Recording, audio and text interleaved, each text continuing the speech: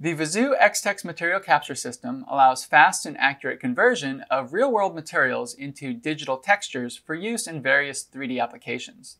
Today I will demonstrate the full capture and processing workflow of the xTex system.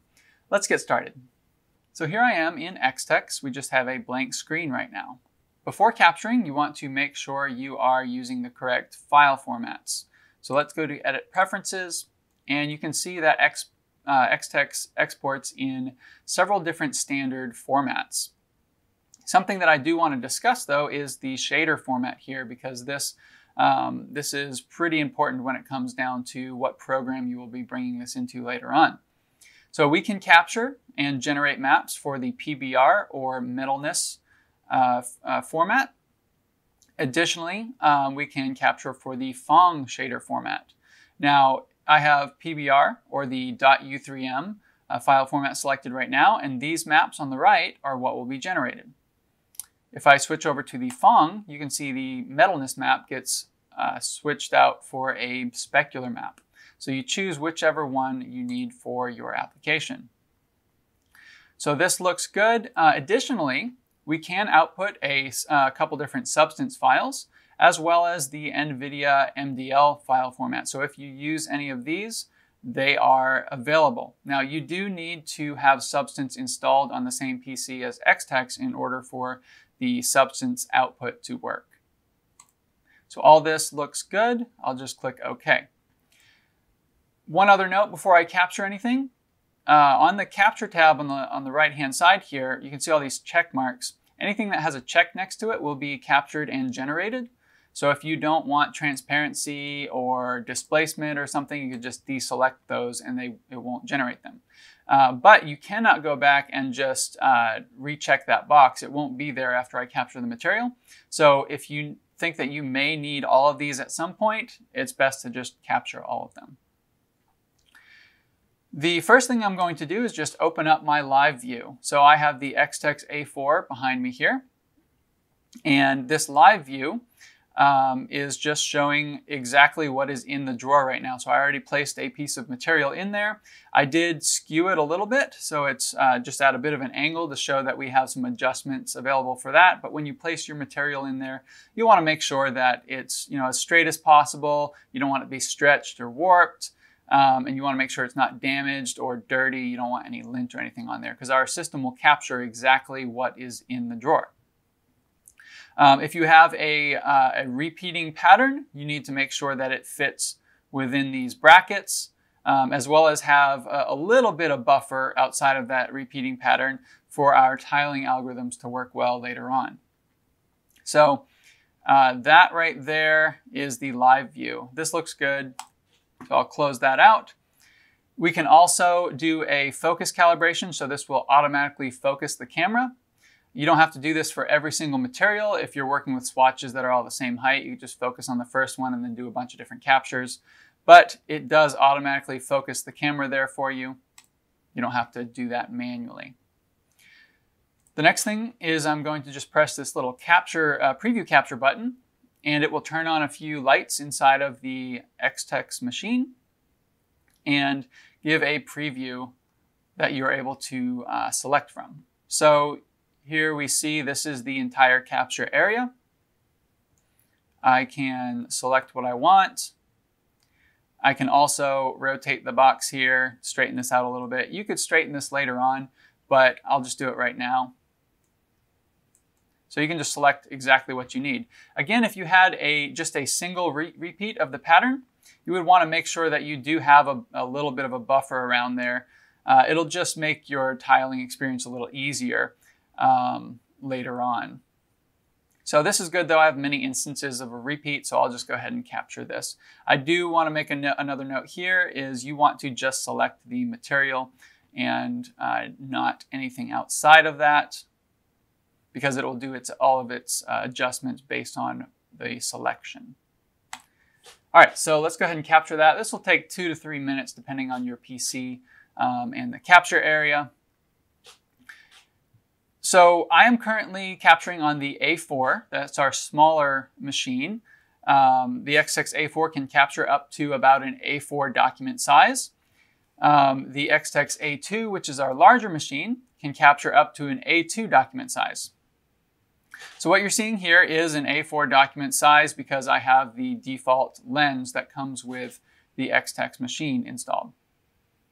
You can use additional lenses to create a higher resolution capture. With this lens, I have the Nikon D810. It's the older Nikon model. The current xTex units ship with the Nikon D850, which give you a slightly higher resolution by default anyway. With this lens, gives me the full capture area. I'll get around 600 dpi. You'll get a little higher with the Nikon D850 on the xTex A4. Now, with a longer focal length, say 105 millimeter on the Nikon D850, you'll get a little over 2000 dpi on the xTex A4. So you can capture very, very high resolution textures. Keep in mind though that the other lenses, the more you zoom in, the longer that focal length, the smaller your capture area will be. So if you need that full capture area, use the 35 millimeter on the that comes with the xTex A4 and the 50 millimeter that comes with the xTex A2. All right, so I have captured and generated all of my maps. You can see it doesn't take very long, but you can see now I have all the different maps that I had selected on my capture tab. The next thing I'm going to do is jump over to my tile screen. So over here on the left-hand side, I can click my little tile icon. And what we have here is on the left-hand side, our selection. This is just, this is where you can select what you want to have tiled or what you want to be included in the tile algorithm. And on the right-hand side is a preview of the tiling. And you can see right now it is just tiling exactly what I have selected, which does not tile seamlessly. We have a hard edge and the details don't line up. So we'll get to the tiling in just a second. But what we do enable with our adjustments tab is minor adjustments if there are any kind of gradients or anything like that, any kind of wrinkles in your normal map. We actually have some tools to adjust those out so that they don't show up as defects in your tiling later on. So let's look at this right here. So if I have my base color selected, I don't really have any gradient here. This is looking fine, but if I did, there is a remove gradient option down at the bottom of the color adjustments tab. The normal map is where you may make a lot of adjustments. If we look over this, there's really not a whole lot of adjustments to be made to this material, but just for demonstration purposes, if I come over here to the adjustments tab, you can see there's a decrease intensity option. So if you know that after testing our output, you're always needing to decrease the intensity of your normal map a certain amount, you could do that beforehand while you're processing textures. So you can just make it, again, less intense. Another note on that, in the preferences, there is a normal adjustments option, which will actually bring up an advanced normal adjustment pop-up right after you capture the textures, which will let you adjust the fine, medium, and large details. So we do have more advanced adjustments, but for many people, just the default normal map works great, and you can adjust intensity here. Additionally, we do have a digital iron option here. So again, I don't have any major wrinkles on this that I would want to iron out, but if I did, I could use this digital iron, and you'll see these little raised heart shapes. I'll be more extreme here so you can see what it does. It smooths out, kind of flattens out the larger details while keeping the finer details intact.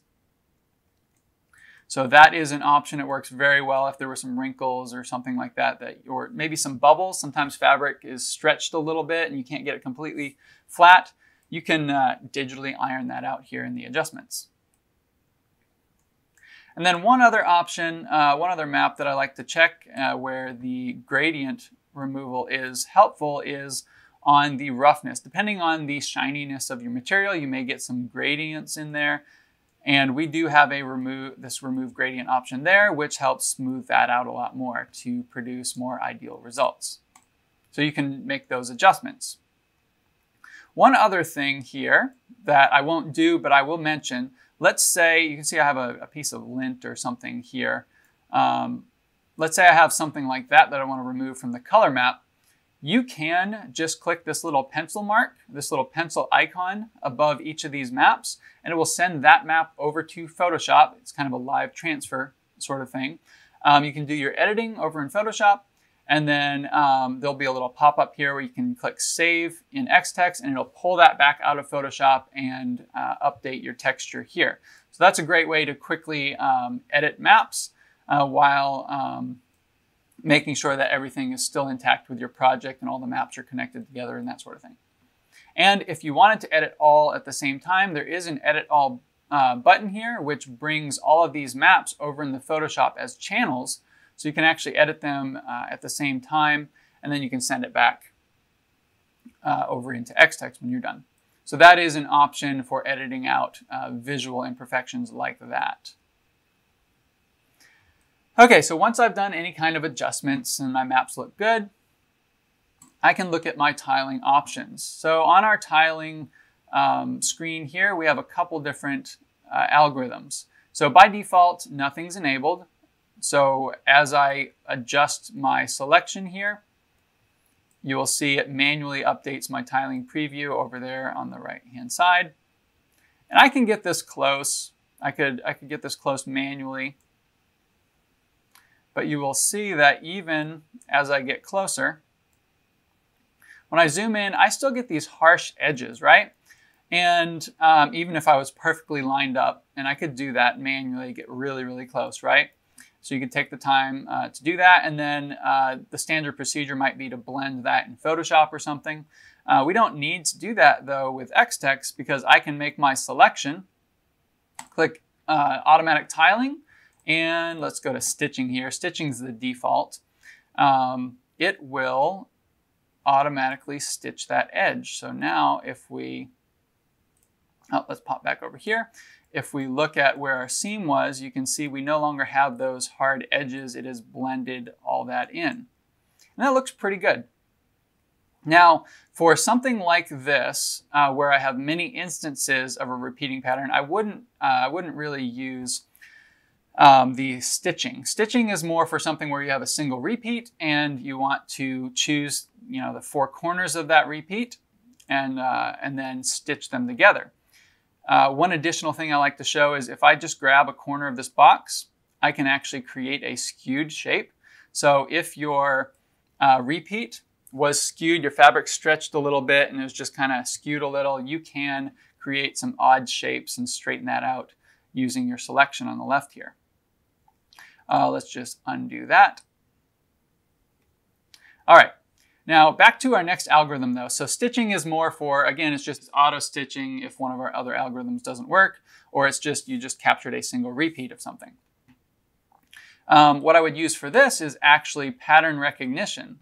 So pattern recognition will look at my selection on the left and pull out as many instances as it can. The default is 100, but it will look over here for instances of a repeating pattern and then randomly tile them over a new texture. In this case, the default is 4K, and you can change that to whatever values you want to put in here.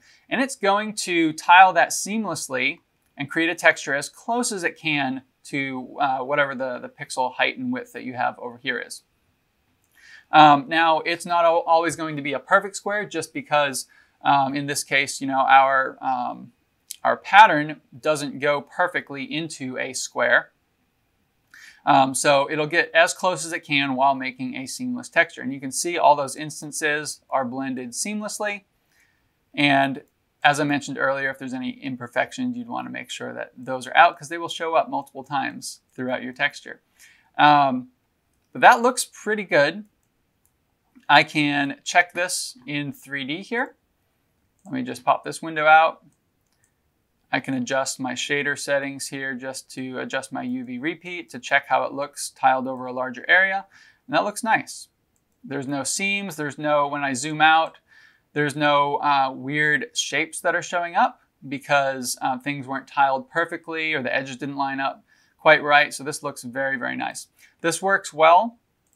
Pattern recognition works really well for stuff like this, as well as solid colors where even though there's no color repeating color pattern, you do have that repeating weave in the fabric fibers, and it can pull that out and tile that. So that works really well for solid colors that can sometimes be very difficult to tile without creating any kind of weird gradient artifact, because again, solid colors can be very difficult to have a very even color.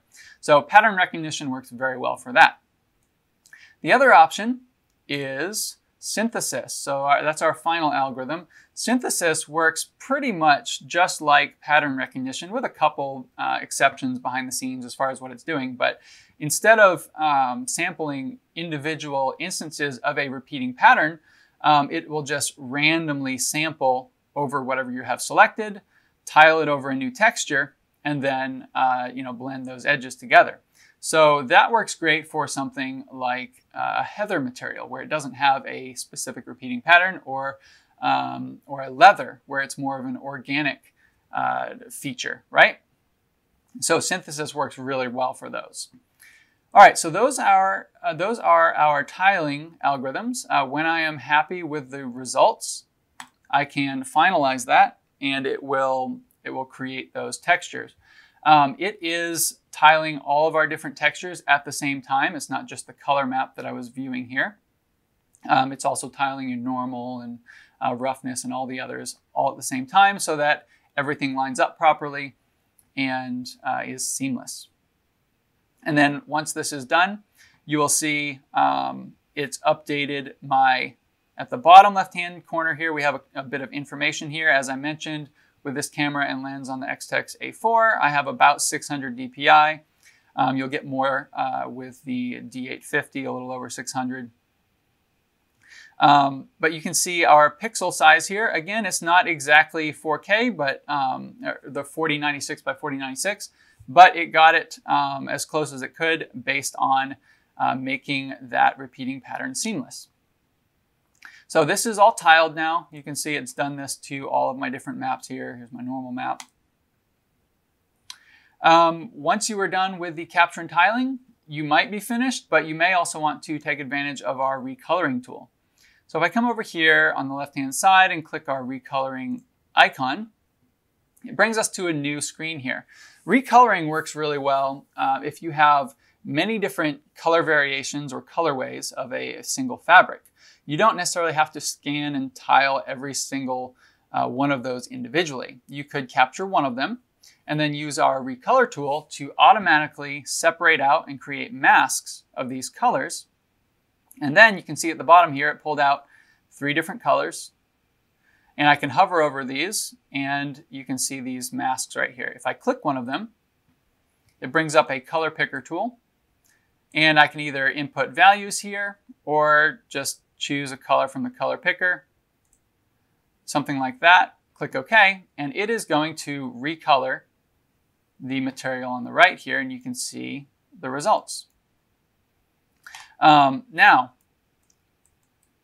if I zoom in, you can see it's blended this very nicely. It doesn't get rid of all the detail underneath that mask.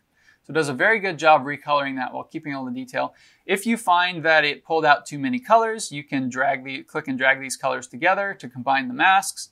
If it didn't pull out enough colors, you can manually put in a number up here in the right. You can also adjust the amount of blur in between the masks for blending.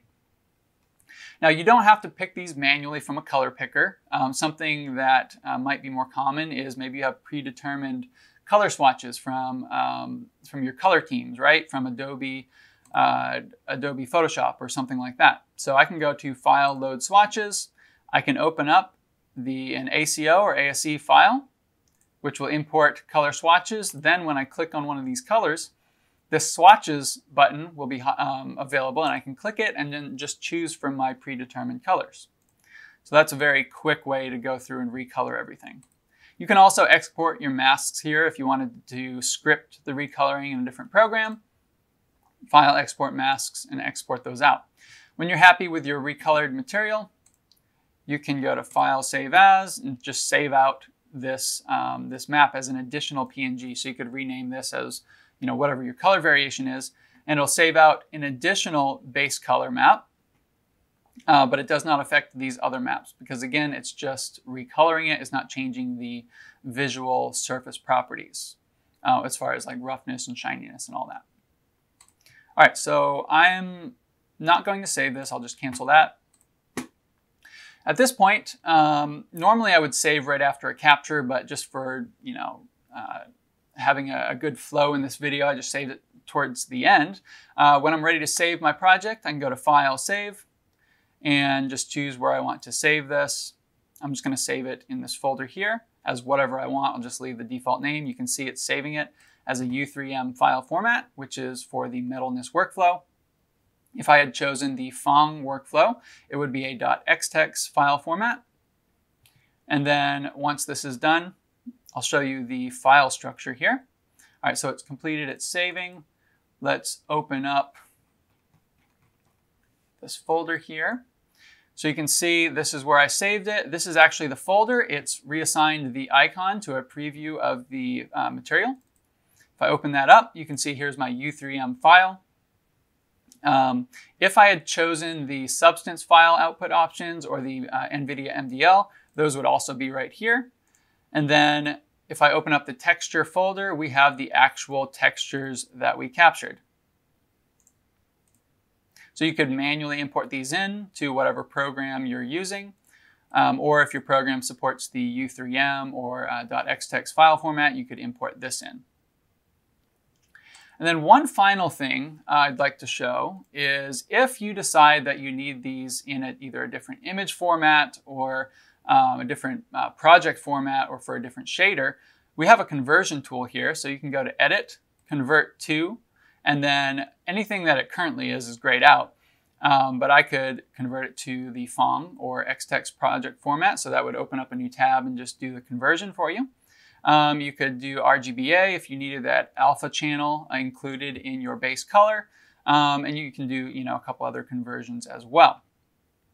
That's about it for capturing a material with the xTex system. Please reach out to us if you would like more info or if you have any questions about xTex or the capture process I showed today.